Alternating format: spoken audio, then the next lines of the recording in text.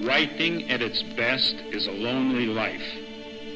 Organizations for writers palliate the writer's loneliness, but I doubt if they improve his writing. Ernest Hemingway wrote those words after receiving the Nobel Prize for Literature in 1954. He was one of the most influential literary stylists in the 20th century. He's renowned for novels like The Sun Also Rises, A Farewell to Arms, For Whom the Bell Tolls, and The Old Man and the Sea, which won the 1953 Pulitzer. I've been a Hemingway fan all my life. I knew most of what he had written, and I knew his life story, but I didn't know this story that I say emerges from the shadows.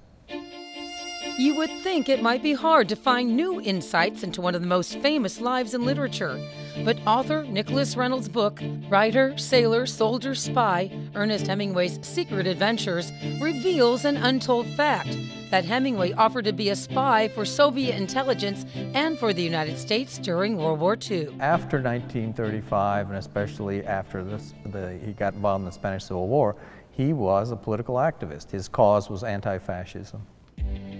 Like the celebrated subject of his book, author Reynolds has led a colorful life himself, working for the military on and off for 40 years. With a PhD from Oxford University, he joined the United States Marine Corps in the 1970s, serving as an infantry officer and then as an historian, most recently for the Central Intelligence Agency. A lot of my time at the agency was spent in Washington, D.C., doing tasks that are not that sexy, but that were satisfying for me, as I said. As an archivist for the CIA Museum, Reynolds was responsible for developing its strategic plan and helping to turn remarkable artifacts into compelling stories. The printed word has always had power for me. I've known that for a long time, either implicitly or explicitly. When you read Ernest, you get an even greater sense of the power of words, and with a few words he conveys scenes, emotions so powerfully. Combining his love for writing and acumen for research, Reynolds has written the first book that puts Hemingway's interest with the Soviets in the broader context of Hemingway's life. You know, I call the book Writer, Sailor, Soldier, Spy, so it's writer, sailor, soldier, spy. He was good at a lot of things, but he was, I think, in a class by himself as a writer. We discuss this riveting story next in this first-person one-on-one with Nicholas Reynolds, presented by St. Louis County Library and HEC-TV. Well, we are in the Library and Research Center of the Missouri Historical Society here in St. Louis, and a great place for you to be, Nick Reynolds. You should feel right at home as a former CIA archivist and historian and author of Writer, Sailor, Soldier, Spy, Ernest Hemingway's Secret Adventures. Great book, great read, and I welcome you. Thank you. Thank you. It's great to be here. What did you know about Ernest Hemingway before you started writing the book? I've been a Hemingway fan all my life. I knew most of what he had written, and I knew his life story, but I didn't know this story that I say emerges from the shadows. It really started way back during the Spanish Civil War. The Spanish Civil War, so the book opens in a hurricane in 1935 in the Florida Keys, and I call that a conversion experience that you see in a lot of spy cases. There's something that knocks the person out of their day-to-day routine, and that started the process. Then the Spanish Civil War really heightened the process, and then he becomes active in his various adventures during World War II. And that's kind of the key point, or the turning point during that Spanish Civil War, where he kind of turns from a journalist into an activist, and his writings kind of start to change, don't they? It does. And so before 1935, Ernest was largely apolitical. He just didn't care that much, and if you'd asked him what his politics were, he might have said libertarian, or he might have said that he voted for a socialist once. Whether that was true or not, we don't know. But after 1935, and especially after he got involved in the Spanish Civil War, he was a political activist. His cause was anti-fascism. You knew about, and you said you read about Hemingway, and always have been a fan. Did anything you read during your research change your opinion of him? Oh, absolutely. There's this story that's been out there for a long time about his chasing German submarines, about his Liberating the Bar at the Ritz in Paris. And then I went a step further and I found that he had had this relationship with the Soviets starting in, he met them in Spain, but it was an informal relationship then. In 1940 it became a formal relationship, and that was very surprising to me. And what prompted you to even go this route? Just because you had a love of his work? I live in Washington, D.C., or just outside Washington, D.C. Lots of archives, libraries, whatnot. The National Archives has a large facility in College Park, Maryland, and you can call up OSS files, that's Office of Strategic Services, American Intelligence in World War II. And when I went there to see what I would find on Hemingway, I found 3 Hemingway files. I found Ernest, I found his brother, and I found his son. So, and they each found their way to OSS separately. So it wasn't like, you know, one got there first and called the other one and said, hey, you know, you want to talk to my brother or my son or whatever. They each had their own special way into OSS, and I thought, this is kind of strange. This is, you know, there seems to be intelligence in the Hemingway blood here.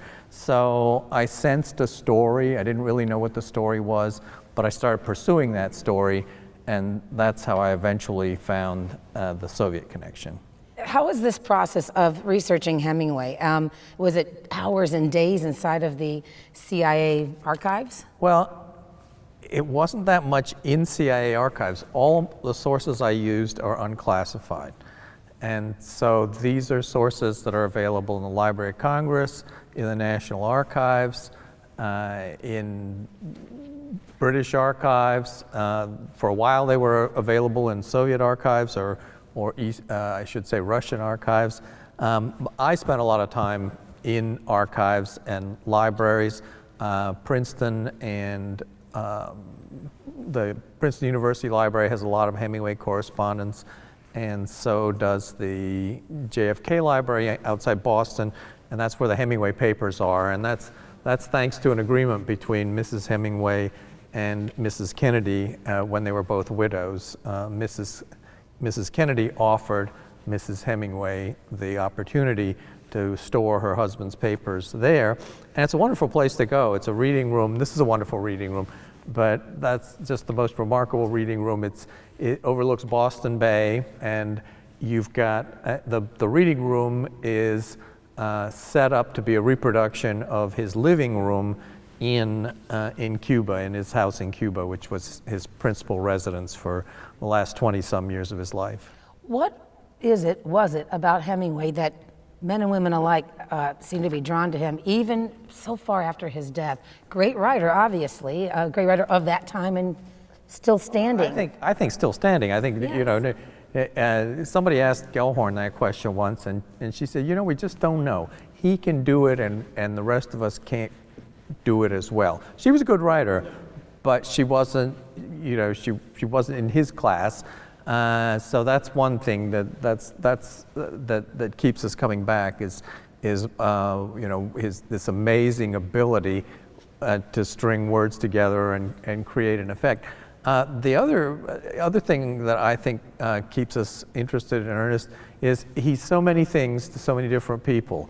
So if you don't like Ernest the misogynist, well, you can look at Ernest the fisherman, or Ernest who was kind to young scholars or younger writers. He wasn't that kind to people who were at his level or close to his level. There was a lot of competition there. But if somebody was a college professor or a writer who was starting out, he was great. Interesting. Yes, I would agree with that assessment. So true. Let's go back to his Soviet ties, and I guess that goes back to that turning point, back to the Spanish Civil War. That wound up putting him in touch with the Soviets, did it not? You mentioned that earlier. It did. So you got to go back. It's the Depression in America. A lot of the Eastern intellectuals, writers, artists turn to the left. They think capitalism is dead. And so he already knows a bunch of American communists or people who you might call fellow travelers. And then when he goes to Spain, he meets some of the same people, and then he meets their Soviet counterparts. So he meets people who are literally commissars. He meets secret policemen. He meets Soviet generals. These people are populating his life to an extent that definitely didn't happen before. So without the Spanish Civil War, we probably wouldn't have this story, because Ernest didn't, the Spanish Civil War changed him in more ways than one. It was a cause that he believed in, and it was an opportunity to meet these people who made a difference in his life.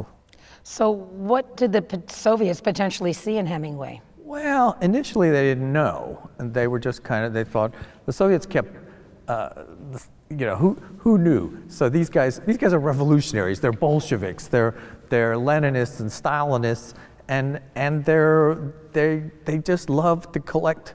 They're also Russians, so they love to. They've got this decades or centuries long tradition of spying. Well, he is a well-known writer. He's a face of America over there, I would think. Oh, absolutely. His writings are read over there. He was very popular in the Soviet Union, and you could speculate why. Was he popular for the same reasons that that he's popular outside the Soviet Union, or is it because it's escapist for them?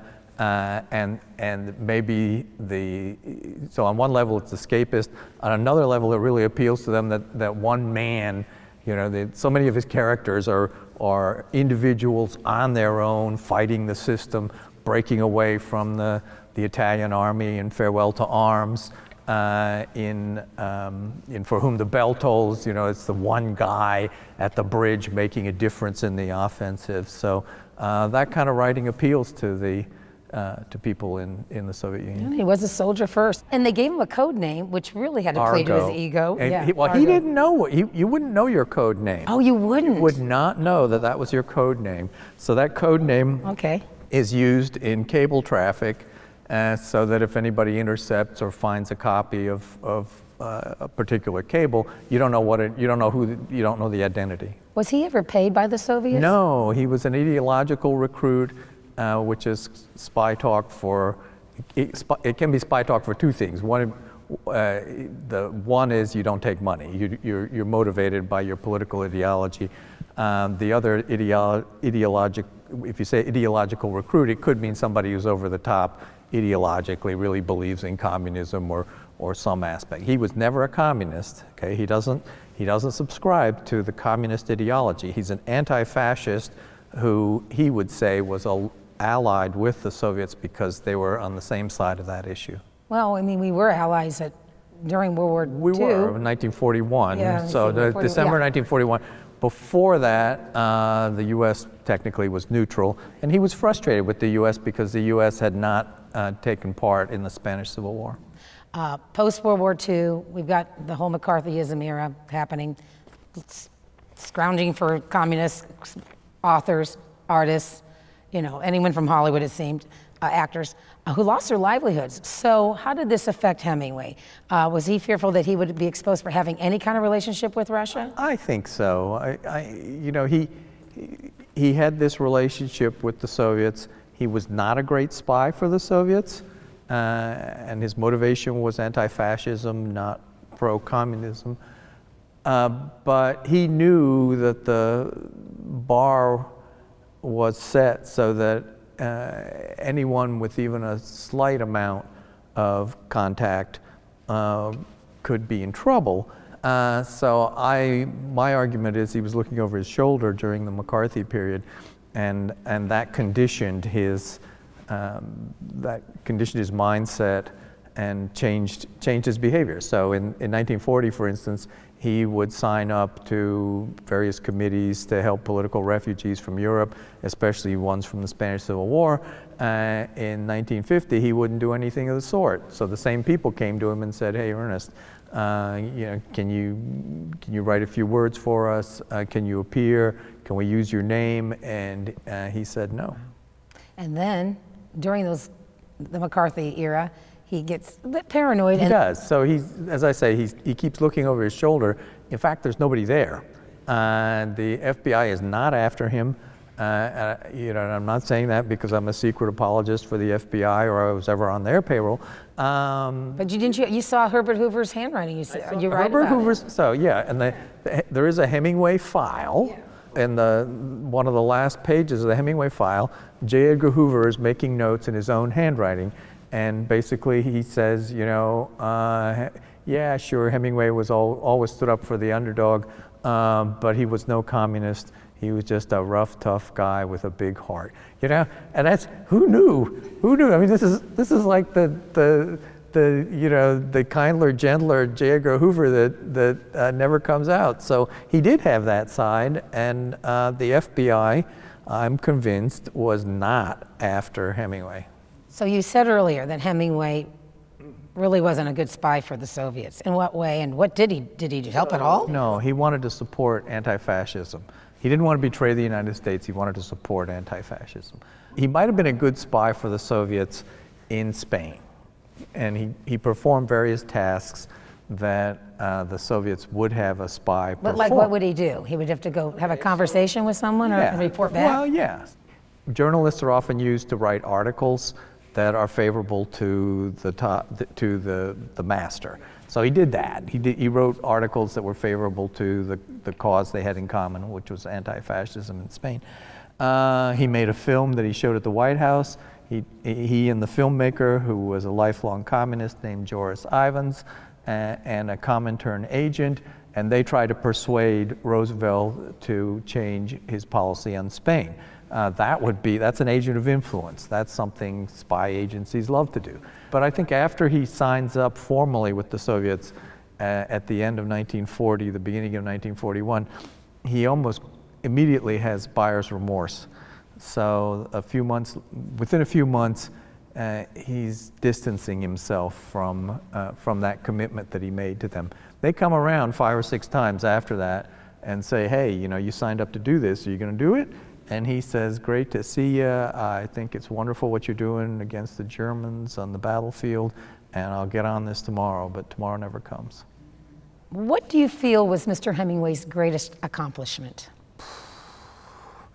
Winning the Nobel Prize. No, the greatest accomplishment, so it's got to be in the field of writing. You know, I can answer greatest accomplishment as a spy separately, but you know, I call the book Writer, Sailor, Soldier, Spy. So it's writer, sailor, soldier, spy. He was good at a lot of things, but he was, I think, in a class by himself as a writer. What did you most and least admire? I admire the writing. I admire his sense of adventure and imagination. I don't admire his needing to be the center of attention, in charge.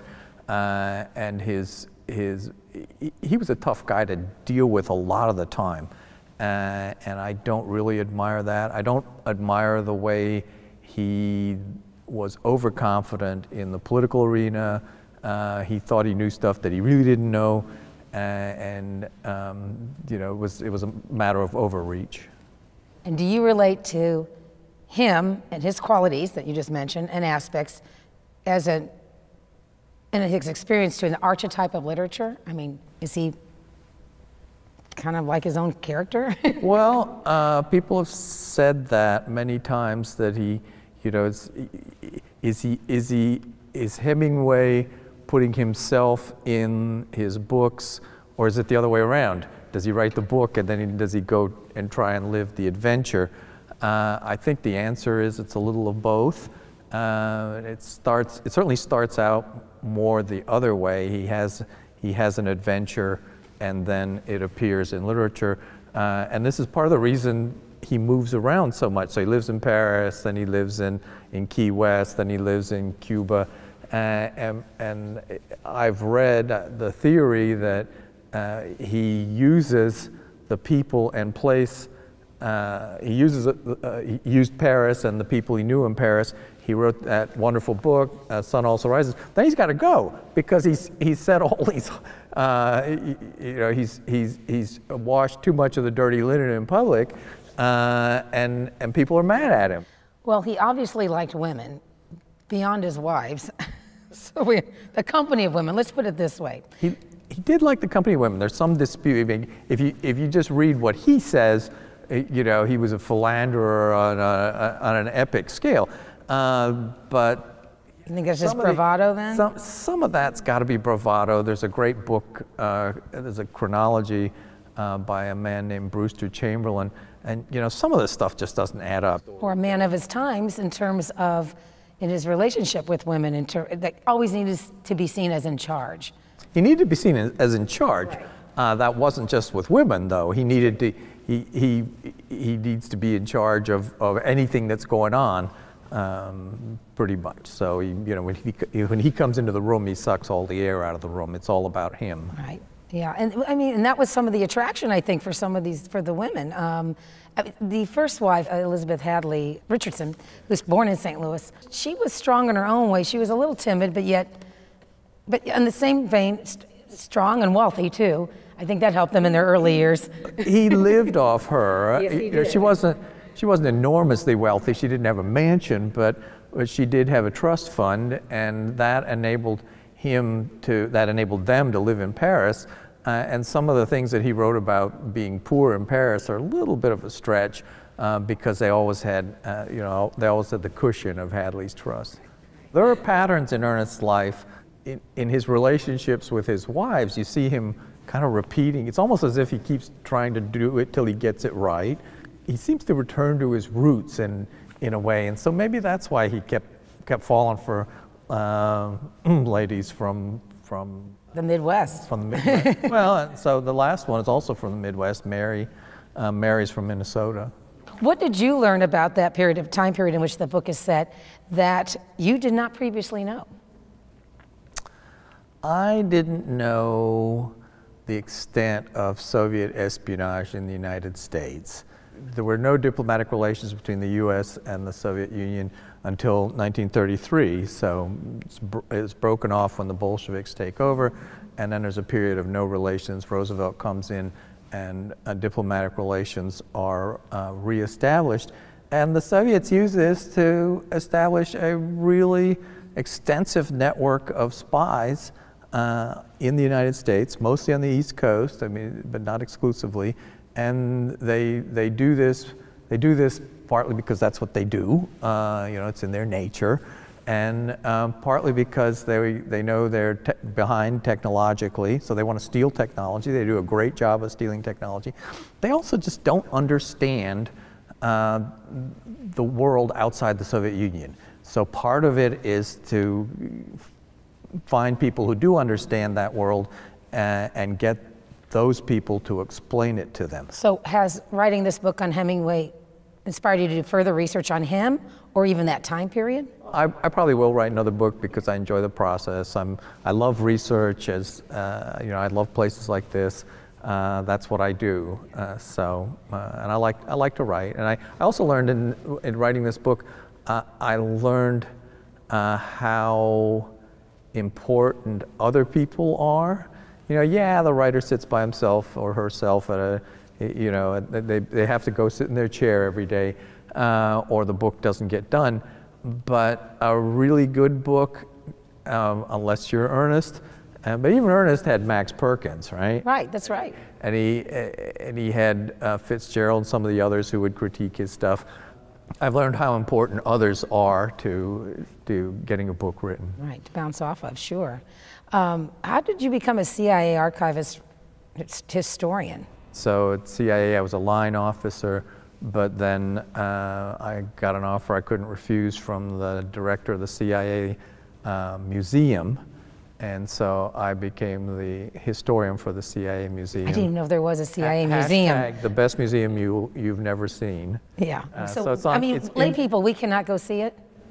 Usually not. Well, they like to do, they occasionally like to do stories, but mostly it's for the employees.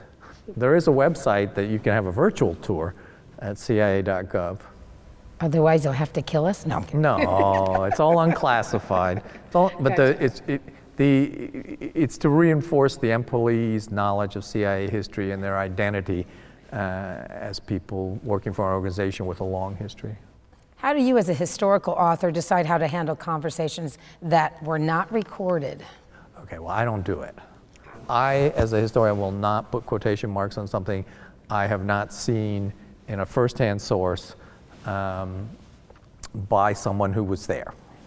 that goes with how you evaluate evidence in general as a historian. So I'd want something corroborating. I'd want it to fit the context. I want it to fit the personality. Ideally, I have 2 or 3 sources on a meeting.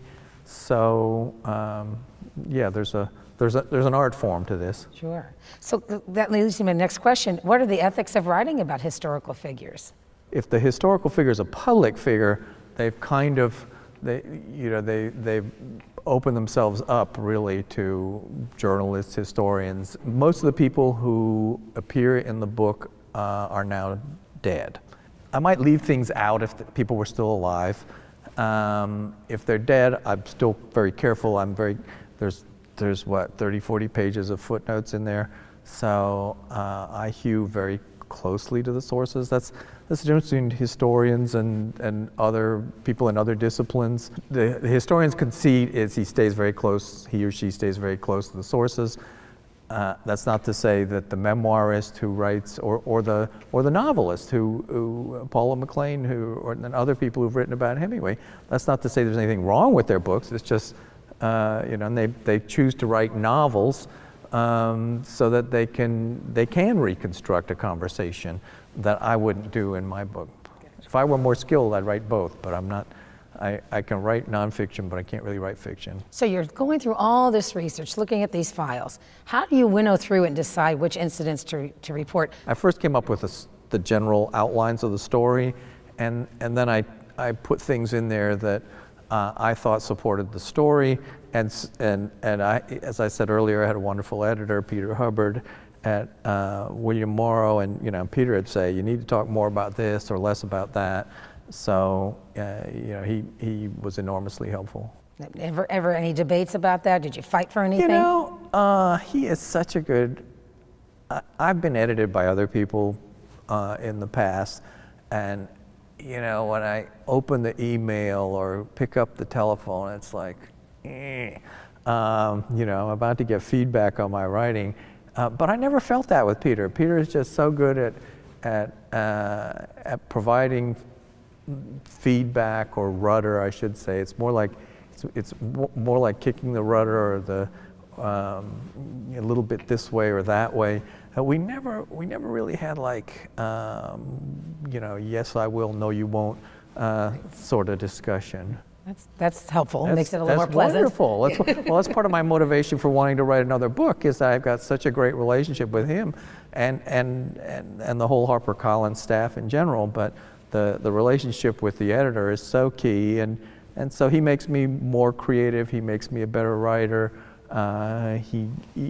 His knowing how he edits conditions me to look for certain things. What was an early experience where you learned that writing and language had power? The printed word has always had power for me, and I think I've known that. I've known that for a long time, either implicitly or explicitly. And when you read Ernest, you get an even greater sense of the power of words. And he, with a few words, he conveys scenes, emotions so powerfully. So I'm going to kind of break away from this thought and just say, you are sporting that Hemingway beard. I kind of buried the lead here. Well, do people say that to you since you've written about him? They do. When I turned 65, I told my wife she had a choice: earring, tattoo, beard, and she said, "Well, let's try beard." But you do resemble him very much so. Again, the book is Writer, Sailor, Soldier, Spy, Ernest Hemingway's Secret Adventures. A great read. Thank you. Thank you. He may have remembered that the Soviets still wanted him to travel overseas on spy business. A few months later, in November 1941, a message from Moscow Center directed the NKVD's New York station to, quote, look for an opportunity for him, Hemingway, to travel abroad to countries of interest to us, end quote, presumably to interact with the elite and collect information as he had in China.